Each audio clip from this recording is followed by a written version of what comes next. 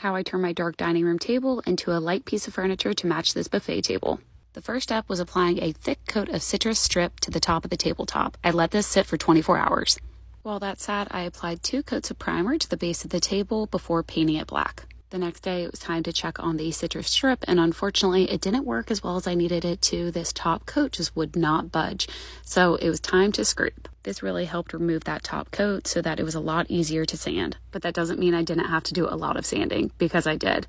After I sanded the table multiple times, it was then time to bleach the tabletop. Using a household bleach and a rag, I applied 3 different coats of bleach to the tabletop to get this light color. Wanting to pull out the gray tones, I used the stained weathered oak and then applied polyurethane sanding in between to get a smooth finish. As a reminder, this is where we started and this is where we ended.